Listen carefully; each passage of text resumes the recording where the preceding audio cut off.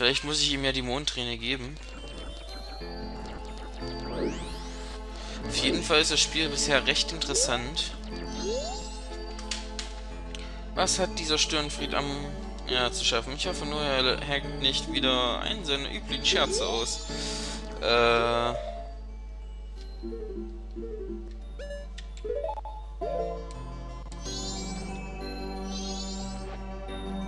Dieser Gegenstand zeigt hier keine Wirkung.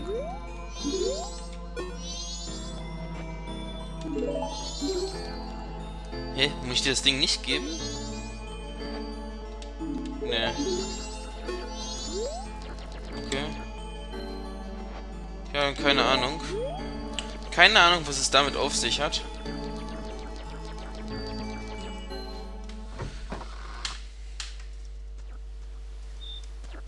Oh.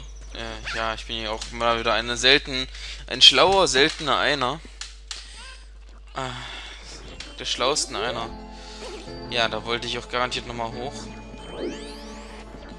Wir wollen immerhin zurück.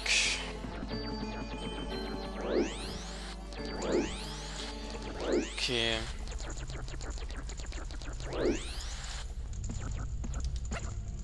Ich glaube nämlich, dass ich so langsam irgendwo...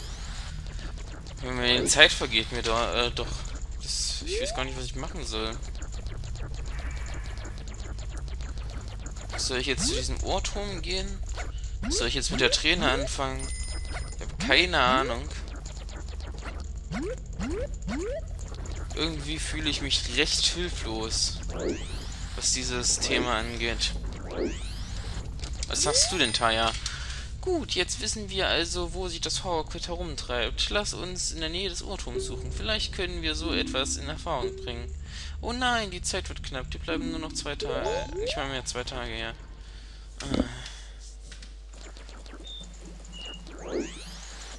So. Der Ohrturm. Achso, stimmt ja, das ist der Mond. Ich frage mich halt, wo der Ohrturm ist. Achso, die Karte habe ich ja irgendwie ausgeblendet gehabt. Ach ja. Das habe ich ja schon völlig vergessen. Das da hinten war der Ohrturm. Der müsste ja dann irgendwo dort drüben sein. Nicht wahr? Das hier. Okay.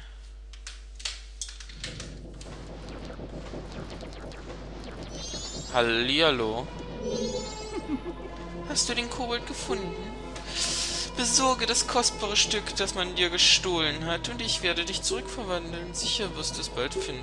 Die Zeit läuft dir davon, während wir sprechen. Es bleiben dir nur noch 26 Stunden. Bitte, denk an meine kostbare Maske. Ja.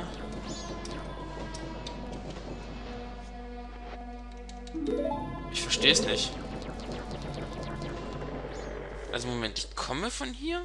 Oder wie soll ich das verstehen? Ja, tatsächlich, ich kam von hier. Aber wie soll ich denn nach oben kommen?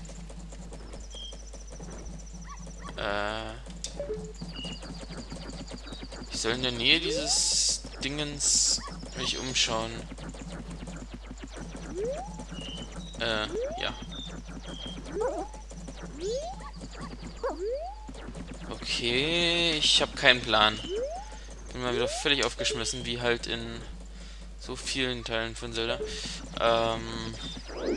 Ja. Was willst du denn jetzt eigentlich? Kann ich mit dir vielleicht das hier anfangen? Nee, es zeigt natürlich keine Wirkung. Wenn ich dich anvisiere. Nein. Okay. Heiliges Schwert. Das heilige Schwert bringt mir überhaupt nichts. Okay, das war einfach nur Gebietswechsel.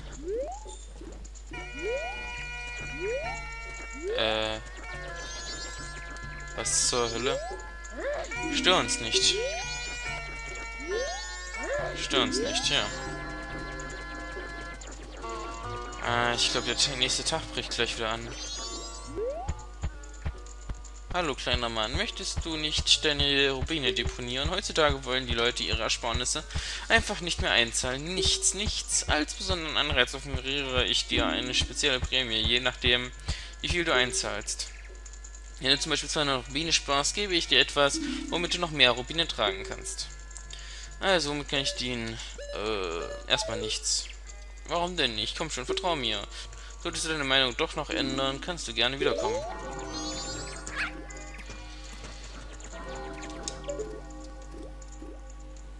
Creepy.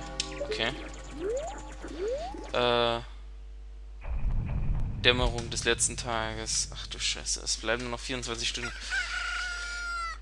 Ich mache mir gerade echt Sorgen.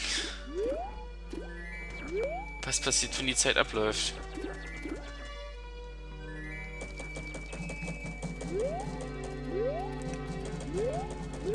Kann ich es denn überhaupt noch durchspielen?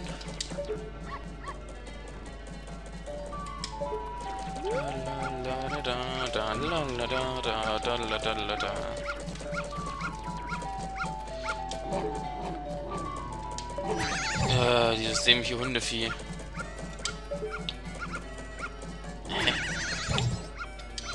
Ich frage mich gerade, was es mit diesen schwarzen, diesen braunen Punkten auf der Karte zu tun hat. Kann ich hier mit irgendwas anfangen? Nee.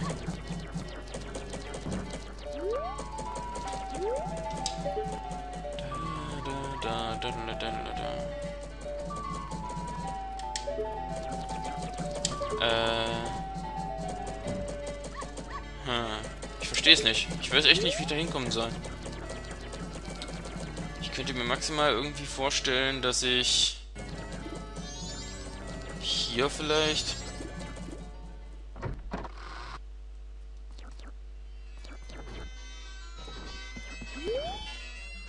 nee. Hier gibt es auch keinen Hinterausgang, wie es scheint. Naja. Das ist doch blöd. Ich habe keine Ahnung... Ich meine, jetzt mit Ortum gehen ist kein Problem, aber... Aber was genau soll ich da tun?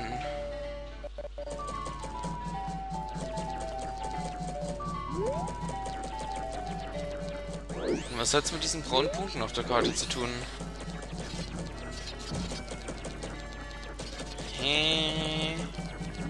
Ich bin verwirrt. Es tut mir leid, Paul. Okay.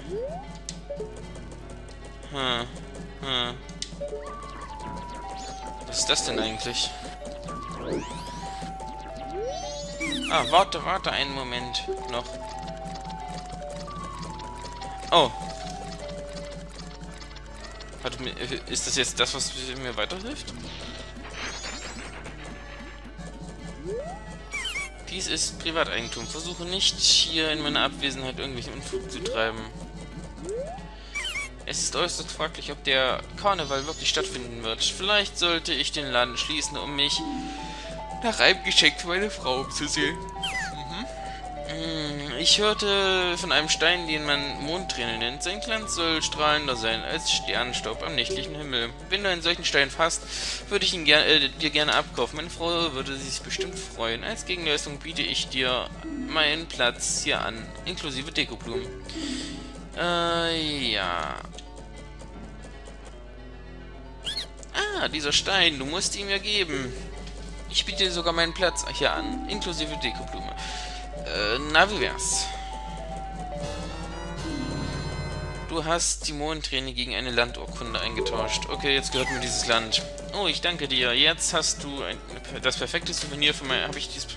Ach, egal. Es ist lange her, dass sich ihre Augen am Glanz eines so kostbaren Juwels erfreuen durften. Die Urkunde für diesen Platz sollte bei allen Dekos hoch im Kurs stehen, aber das weißt du sicherlich schon. Wenn du sie nicht mehr brauchst, kannst du sie jederzeit verkaufen. Okay.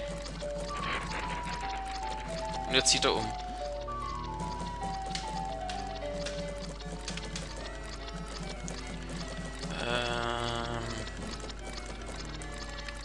Ja. So. Was zur Hölle?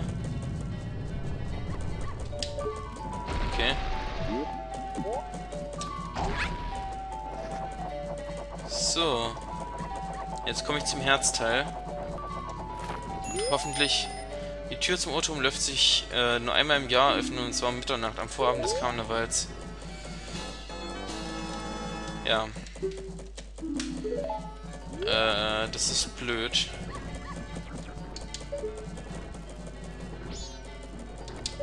Wie soll ich denn dann hier hinkommen?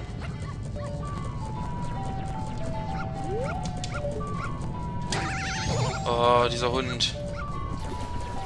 Mal ernsthaft. Jetzt bebt die Erde. Ach du, ich mache mir gerade echt Sorgen.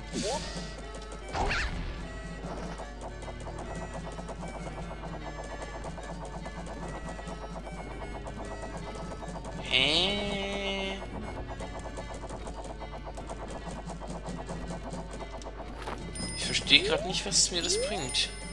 Die Tür zum Urteil lässt sich nur einmal im Jahr öffnen, und zwar Mitternacht am Vorabend des Karnevals. Ja. Und jetzt soll ich bis zur Mitternacht warten, oder was?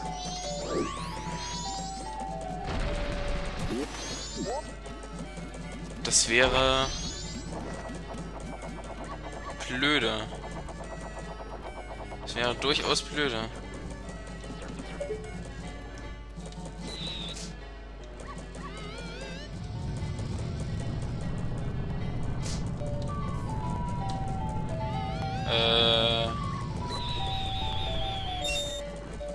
Oh.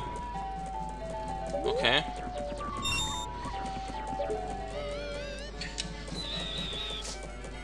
Das ist blöd. Hey, ich weiß es nicht. Ist es, muss ich jetzt wirklich bis Mitternacht warten? Habe ich wirklich praktisch... Aber dann ist doch meine Zeit vorbei, oder nicht?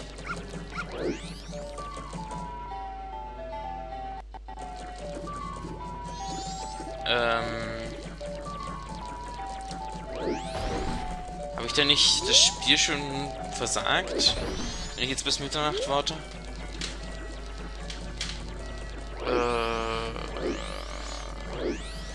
Ich habe keine Ahnung. Gucken wir uns mal hier noch ein bisschen um. Residenz des Bürgermeisters.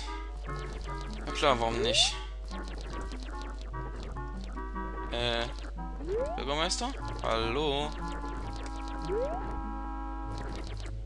Das sind diese komischen Ohren, die diese Geräusche machen. So. Ja, der hat eine tolle Residenz, aber zu finden ist noch nirgendwo, wie es aussieht. Das Schlafzimmer? Anscheinend gibt es auch eine Frau Bürgermeister. Oh. Okay. Und vielleicht sogar noch ein Kind.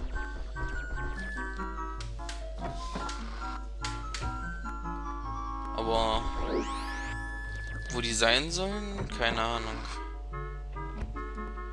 So. Vielleicht ja hier drinnen?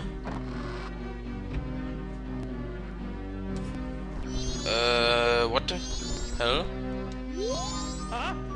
Die meisten Stadtbewohner haben bereits Zuflucht gesucht, ohne auf den Befehl des Bürgermeisters zu warten.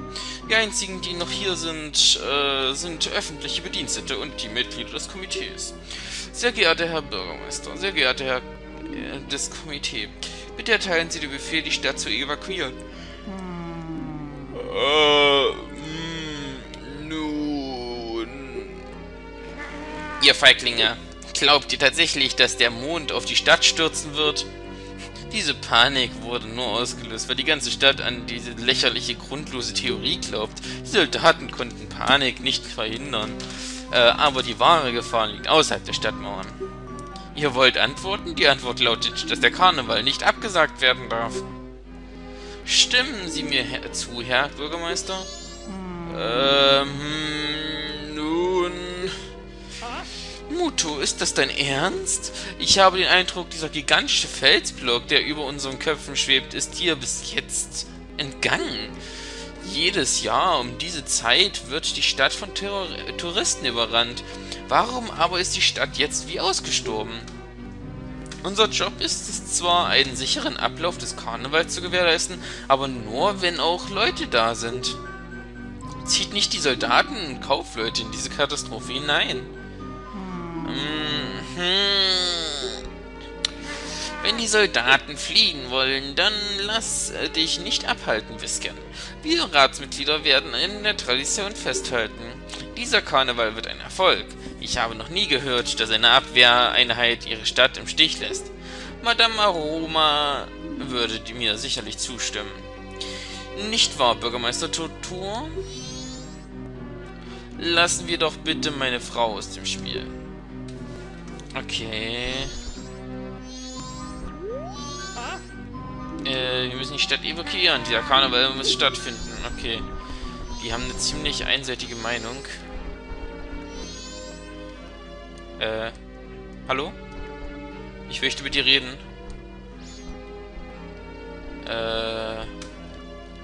Ich hatte dich doch gerade anvisiert gekriegt. Wir müssen die Stadt...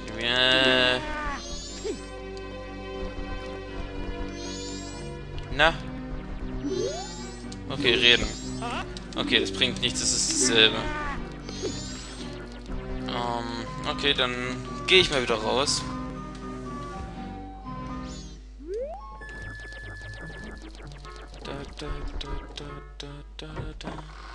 Aber ich glaube, ich habe sowieso jetzt genug Zeit verschwendet, dass gleich die Nacht anbricht. Ich bin am Überlegen, ob ich nicht jetzt einfach ganz fix zu dieser Stelle gehen sollte. So.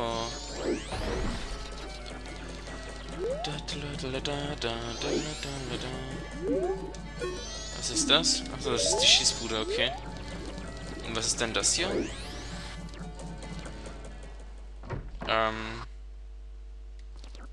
Zur Schatzkiste. Okay, das Spielchen kenne ich doch. Okay, das will ich gar nicht versuchen jetzt erstmal. Oh oh, ich sollte mich vielleicht jetzt doch beeilen. Na. Die Erde bebt schon wieder.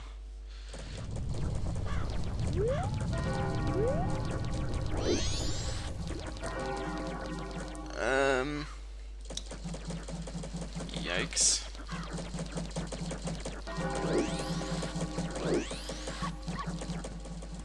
Nacht des letzten Tages, bleiben 12 Stunden.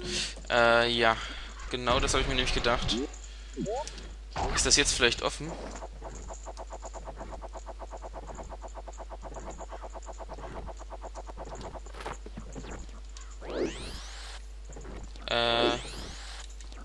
Offensichtlich nicht.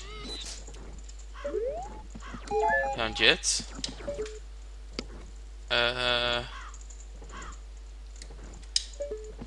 Vielleicht hilfst du mir ja weiter? Reden.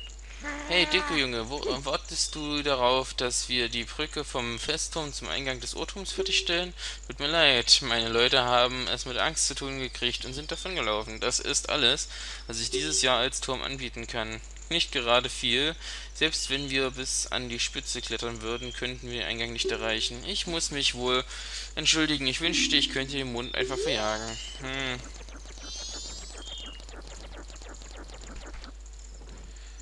Okay.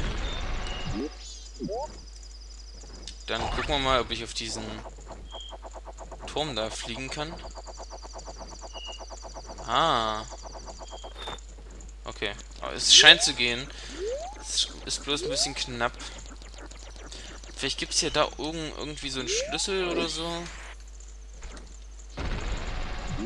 Weil ansonsten bin ich gerade ein bisschen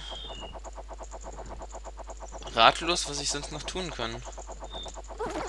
Okay. Andere Seite wahrscheinlich. Und... Oh, purpurner Rubin. 50 Rubine, naja. Ist jetzt nicht so die Welt.